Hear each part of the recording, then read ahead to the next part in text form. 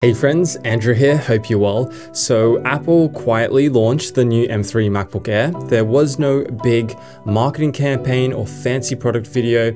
It sort of just launched. In fact, the local Apple store was pretty quiet when I picked mine up on launch day.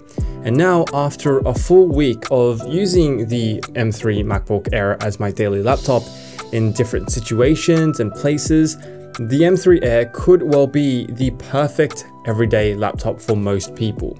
So if you're considering a new everyday laptop or upgrading from a previous MacBook, here is my honest review of the M3 Air.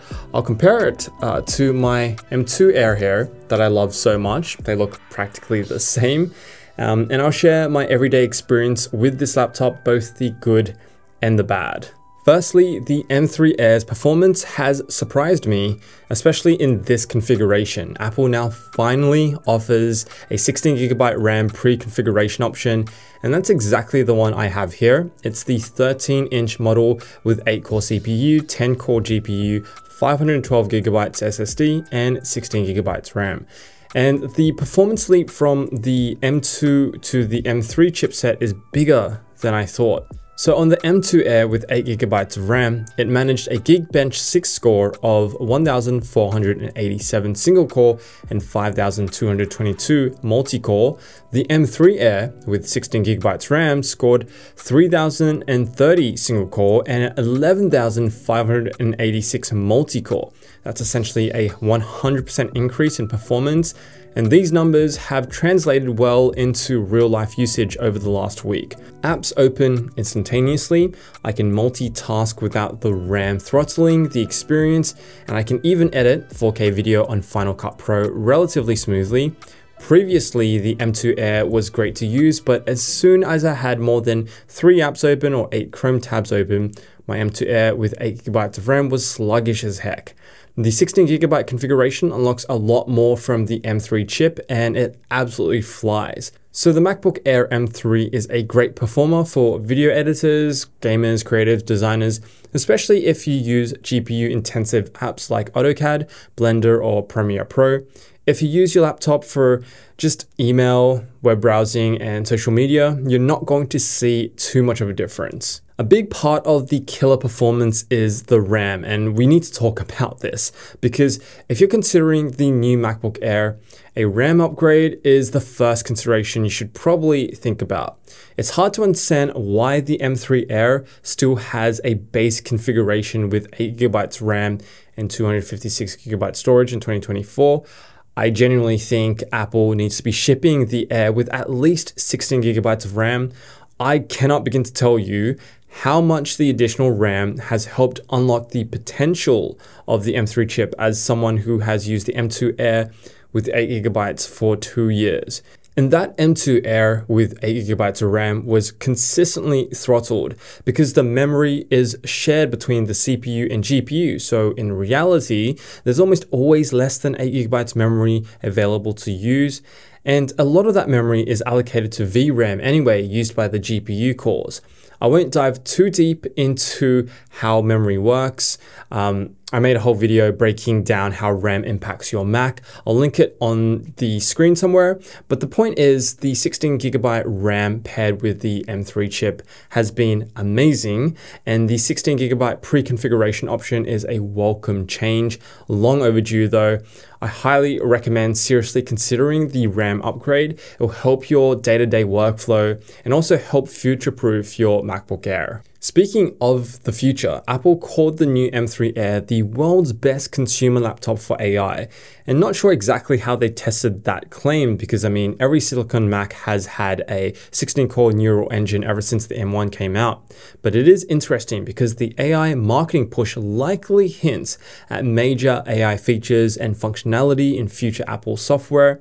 And there's a good chance we'll see more AI-related announcements at WWDC this year, and I'm really excited about that. The M3 Air does work well with onboard AI tasks like Adobe's generative fill, and it works relatively quickly on the M3 chipset too. We'll have to see how Apple chooses to implement AI into macOS. There should be big things coming on the horizon because Apple apparently disbanded their Apple Car team and they're funneling that money and budget into AI projects. Now, battery life is incredible on the M3 Air, improving on an already great M2 Air. It's one of those rare laptops that I bring outside to work and I don't have any anxiety with the battery. I'm able to get a full day easily out of this laptop. So I'm consistently getting 15 hours on a single charge with everyday use, which for me is web browsing, videos, lots of typing and emails, music and creative apps like Figma, Lightroom, and stuff like that.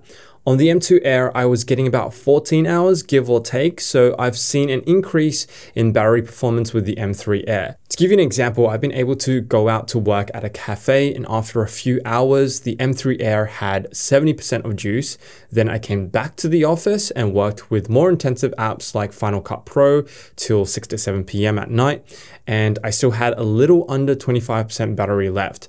All this to say, the battery life is just too good on the MacBook Air. There's not many, if any, laptops in this size category that can compete with the M3 Air. It gives me lots of confidence to be able to work wherever and whenever, even if I forget to bring a charger with me. And that's really what the MacBook Air is all about: maximum portability with terrific productivity and consumption use. Another welcome change is the new anodization seal for the midnight colored M3 Air, which makes it less prone to fingerprints. If you have the M2 Air or if you've watched my previous reviews, you'll know that it's the biggest fingerprint magnet. There's almost no point wiping it down. I personally didn't mind the fingerprints, but it seemed to bother many of you. So Apple has given it a new anodization seal that's also seen on the space black MacBook M3 Pro. So it definitely has reduced fingerprints on the M3 Air over the week that I've used it, but you absolutely still see them. And also the keyboard gets really oily and grimy quickly. What's interesting is I've found the new midnight color to be more of a muted hue of blue. I don't know if you can tell in these shots, but the M2 Air has a truly deep midnight blue hue to it, whereas the new anodization process has slightly taken out that deep blue hue. Either way, I still absolutely love this color. It's probably my favorite color. And other than the new anodization process, design-wise, they're basically identical, as you can see here. But yeah, excuse my very dirty M2 Air. I wasn't kidding when I said I use this laptop a lot. There is an interesting trade-off that I haven't seen covered much, and it's found on Apple's technical specification page. It looks like Apple has removed the wide stereo sound feature found on the M2 Air, and after testing the speakers between the M2 Air and M3 Air, it does seem like the M3 Air lacks punch at higher volumes in comparison to the M2 Air, but it's not all that noticeable, so it could be placebo. What has improved are the microphones with what Apple calls enhanced voice clarity and wide spectrum microphone modes. I think this makes perfect sense for the M3 Air. A better quality microphone is great for meetings on the move, and Apple's likely preparing for improved voice recognition for AI.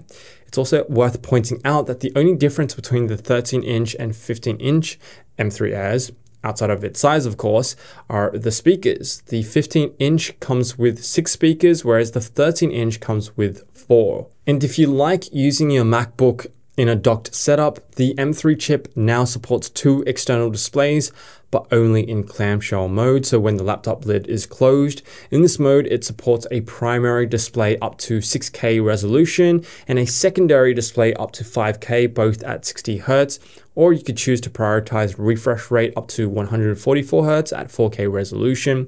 So basically, it can't support dual Pro XDR displays, but I mean, not many, if anyone, will need that sort of setup with a MacBook Air. Interesting that the core M3 14-inch MacBook Pro doesn't even support 2 external displays yet, but likely Apple will change this with a future software update.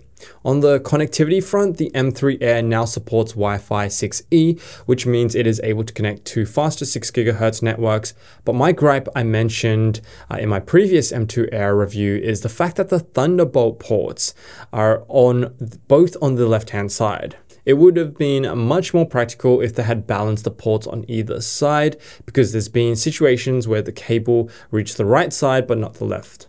Okay guys, so is the M3 Air worth buying? After spending a week using it every day, this is my favorite everyday laptop. There's just no way around it for me. I absolutely love it. As someone that travels, and I can't say put in one place, while trying to hold down a pretty heavy workload.